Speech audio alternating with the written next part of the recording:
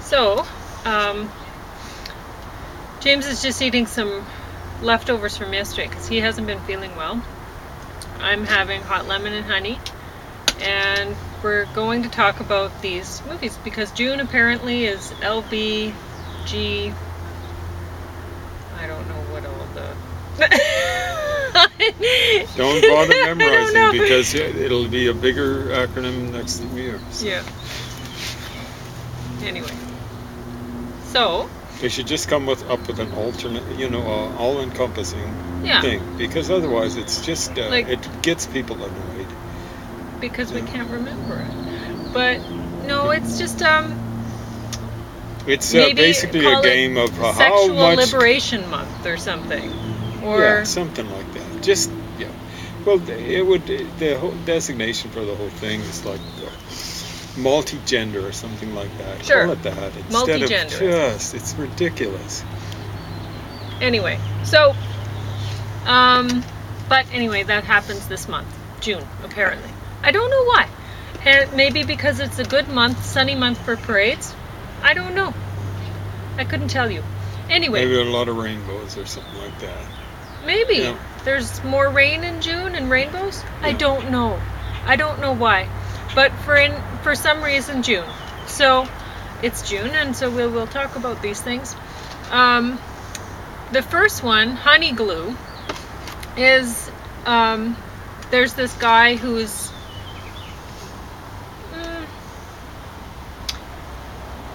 maybe slightly effeminate. He's at the beginning of the show he's transvestite, and he looks quite nice as a she, and he looks quite nice as a he too when he's not dressing up. So he ends up dating this woman, and they have this romance, and they're actually quite childlike, the both of them, and it's sad because she ends up dying young, and she acts younger than her age anyway. I don't know. Maybe the story's really about 13-year-olds or something, and they just had older people acting in it. I don't know. But anyway, the movie was not good, and it's not worth watching. Now, this one is the queercore How to Punk a Revolution, and I guess what the point was is, and I didn't realize this, but apparently the punk movement was homophobic. It's hard to characterize it. The first time I ever heard about skinheads, it was understood. This would have been about that's skinheads, though, but that's not. I mean, well, that's kind of like the beginning of punk. So it was even before the Sex Pistols. When was that? 76 or 77?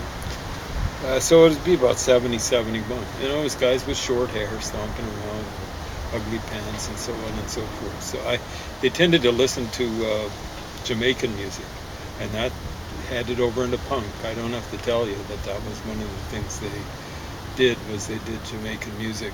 So it's kind of like punk has been kind of like back and forth. The Sex Pistols were all about the money, really, when you get down to it. They were a brain dead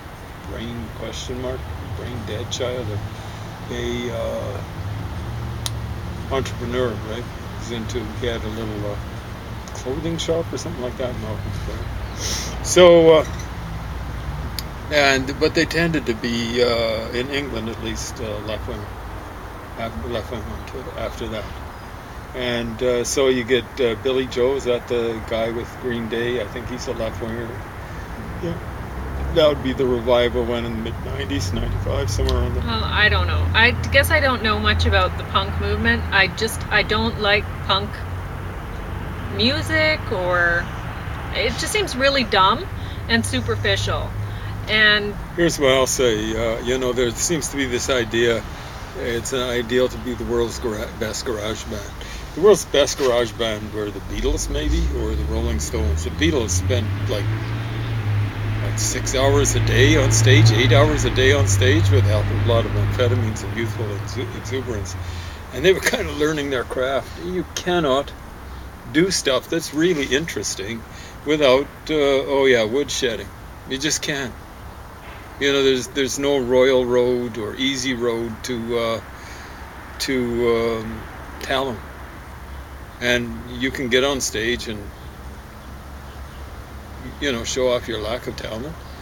But I reserve the right in that situation not to be impressed. So, you know, if people can't keep the beat, how am I supposed to move my glutei maximi to that? I can't. Why am I don't really feel the need to tap my feet. The actual need. It's not an intellectual thing with me. It's if they can't keep the beat, if they can't keep the time with each other, I'm going, well, you know, like it just doesn't work. So probiotic and okay. omega-3 oil to take with your stuff. So some punk guys did okay, you know, despite their manifest and many limitations. But some punk gals did. Right? Joan Jett started off that way, kind of, sort of, and she was okay, you know. So not the greatest. Okay. Well, Antonio Lopez, 1970, Sex, Fashion, and Disco. So I wouldn't recommend this one either, would you? No, unless you're looking for the occasional penis shot. There were more than the occasional, and it was there was a very penises were kind of excited. Yes. So you know, a state of Velikovsky put it, of obscene excitement. That's how he described one Egyptian god. The general, he should have used the general term, which was scientific term, which is the ithyphallic min or something like that. All right, so Sex, Fashion, and Disco. And I hadn't heard of this Antonio Lopez until this. But honestly, his art was pretty nice. It was pretty good. Yeah. So he could have been better than almost any other, any serious artist of the 70s. Now the 70s was pretty well a dead era for art. It was a hangover era after the 60s. You know, people, you know, just went out on a limb in the 60s, and then they decided to drop off the limb in the 70s.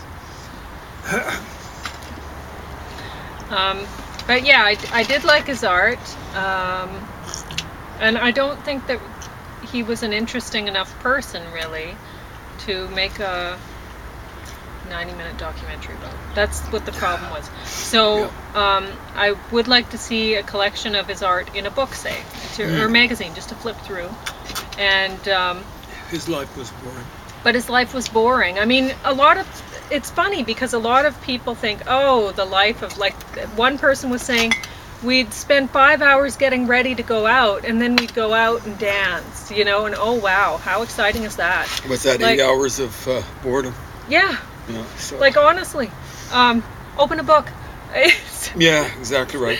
What Make yourself a waste interesting. of time. I remember I had a friend, and she was a makeup queen. And when she was done, wow, that was a work of art, I had to say. And she did a great job with it. And, you know, the worst thing, if I'd ask her, okay, well, when do you want to meet somewhere? That was the best. Because if we met somewhere, that would be a time, and she would be there. You know, she'd pick what time, and she knew how long it took her to get dolled up. And so that was fine. But if she said, well, why don't you just come over and then we'll go out when I'm ready? No, that was not a good time, because then you'd spend an hour over there. It took so long for her to put her face on and all that.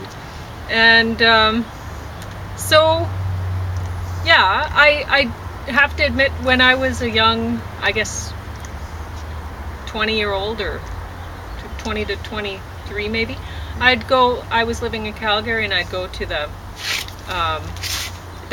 I'd go to different gay bars and stuff with friends, but I found that, like, the one big gay bar that was humongous, Boys Town, it was very popular, and you had to have a membership to get in, which, I mean, basically it allowed them the right to discriminate, because, well, you don't want any trouble in a gay bar, for one thing. You don't want a whole bunch of cowboys coming in and crashing the place, right? Especially Calgary. Yeah. And, but for another, they really didn't want women in there. So, I had friends that were members, and they'd bring me in.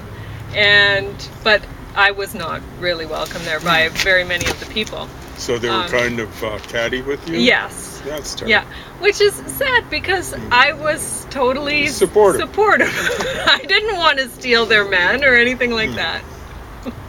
So, but anyway, my favorite place, it turned out, was this.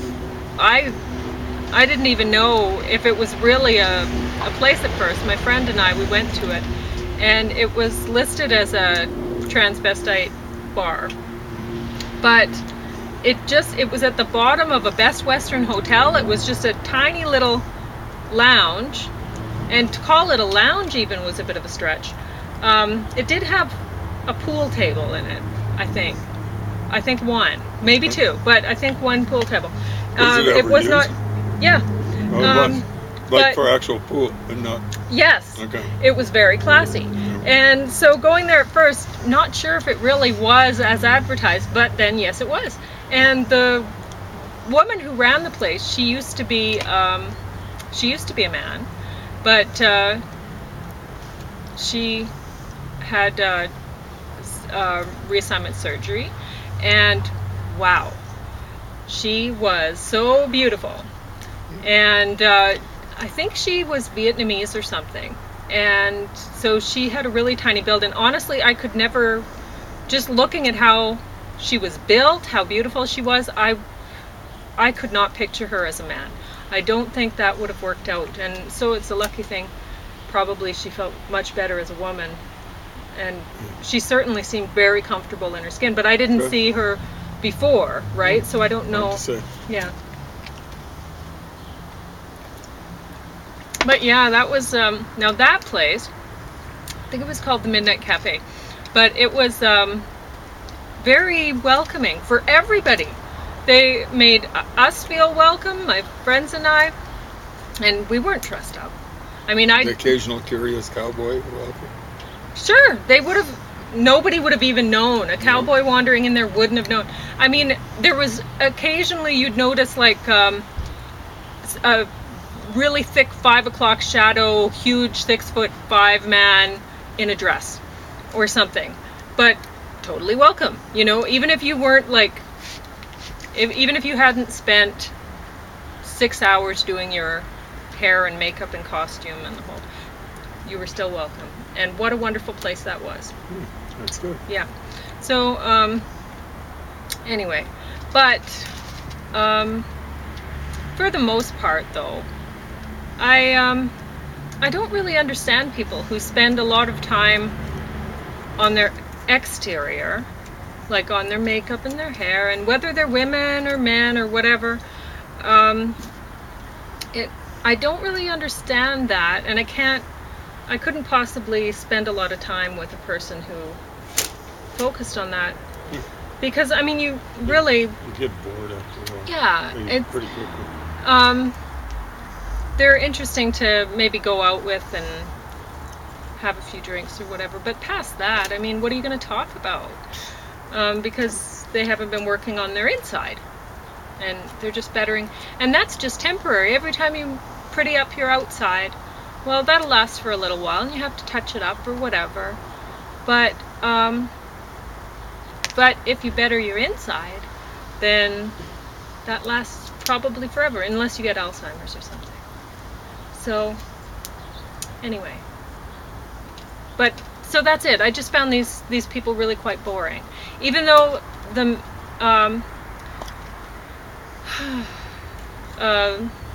main man, Antonio Lopez, and his, I can't remember, what was his boyfriend's name? Juan, something or other. I can't remember. And he hung with a guy called Carlos for a while.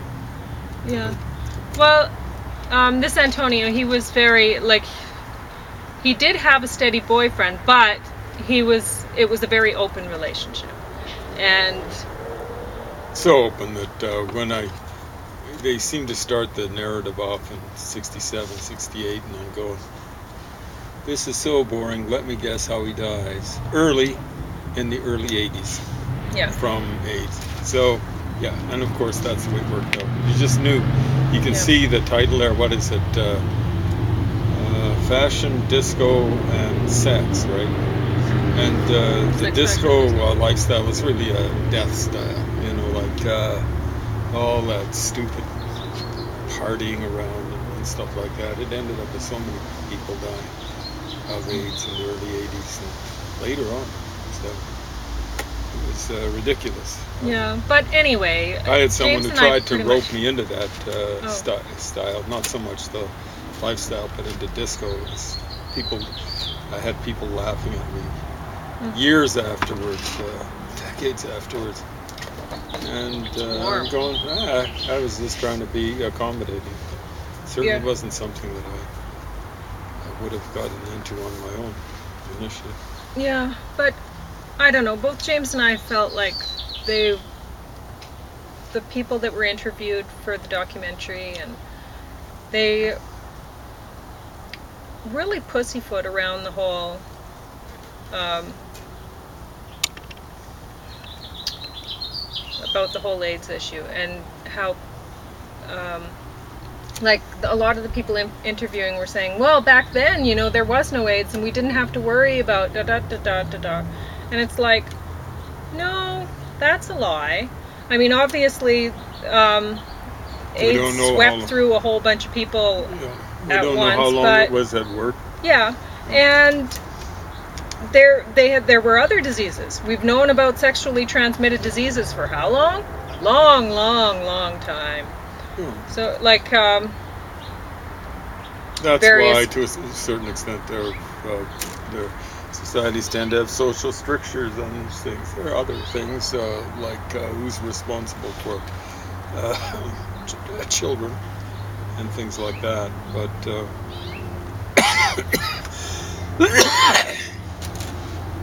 it's just like what is it?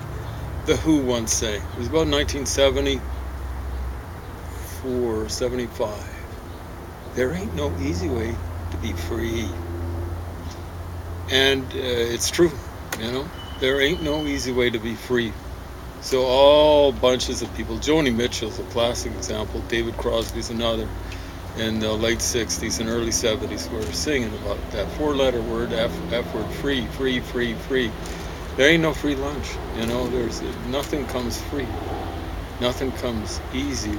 You can try for something like freedom, but you just can't go out and be making things up, kind of like it's if you just like improvising.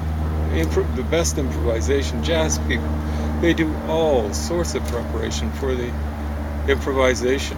I'm not talking about the so-called improvisation from the No, well, just from learning East. to play the instruments in the Of first course, place. you got to learn your Yeah. scales. You got to learn a bunch of, like if you're playing guitar, you got to learn huge numbers of chords and things like that, and then you got to be able to do it not at really command, but the way you feel. So there's got to be some sort of preparation. So just going off and doing whatever you feel like is kind of not a good idea. I'm right now I'm reading a little bit of a biography of Jim Morrison, and it's amazing. They're using the word free, free, free, free, free. Yeah, he ended up dying at age 27, and you can only drink so much alcohol, you use so much cocaine before you crash, and he did. He got depressed and committed suicide and all this sort of stuff. And yeah, he committed suicide. But yeah, this was kind of like a downer thing. I always find it a downer when there's someone who's got talent, right? And I wouldn't call it a slim talent or anything like that. Like I say, maybe one of the better artists to come out of the 70s. He was a commercial artist, but generally our best artists are commercial artists. They're not our best artistic artists, but our artistic artists aren't even artists. So what can I say? Yeah. They actually be advised to actually take some commercial art, so they actually learn to do real art, and then they'd have the basis for doing artistic art. You can't do artistic art if you don't have the basics. It's like I was talking about. When you're a jazz musician, you got to learn scales, you got to learn chords. It's not required in art. at university. You know, Yeah. you don't learn that kind of garbage, and then you got people doing stuff the public can't stand. You know? Yeah, I took Well, an yeah. introductory drawing course at Yeah, university, wow. and I didn't learn how to draw a thing. You It know, was I really didn't bad, tell you that you'd but- be wasting money, because it was a lesson learned, right? Well, and it wasn't so Jane much said not. my art did improve while It I was did- taking it did. somehow. I guess Yeah. just by Well, you talked things experience over with and me whatever. and I don't stuff know. like that. It's partly Doing the thing stuff, about a just course doing is it. it gives you an incentive to do stuff, Yeah. right? But you were working against that idiot. I mean, you were a better artist than Bozo, who's teaching it. So I don't know. Well- I didn't look at what her art was like. The course I think was I've seen stupid. some of it. It's embarrassing. So.